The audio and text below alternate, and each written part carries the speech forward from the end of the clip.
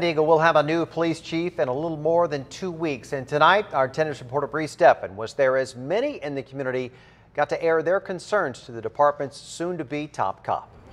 More than 100 people packed inside, ready to voice their concerns, opinions, and what they want to see in San Diego's next police chief. We, women of San Diego, expect the new police chief to take seriously and investigate all sexual assaults and to be committed to testing all of the backlog of rape kits. And we intend to persist and be around to see to it that it is done.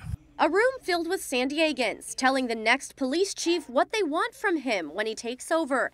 David Nislight, currently serving as the assistant chief of police, says he's ready to lead. I look forward to getting this job started and really working with the community and, doing some great things. The theme of the night is accountability. Many wanted to remind him they'll be watching. From San Diego, his father was a police officer, his son's a police officer. He's done work in City Heights, so our community is very familiar with his work.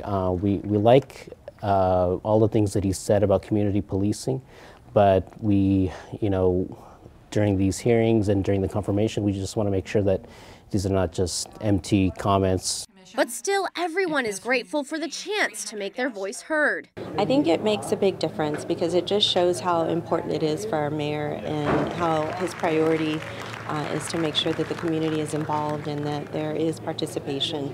A lot of cities don't do this. A lot of cities don't invest in the time, energy, or cooperation with the community to have their voice.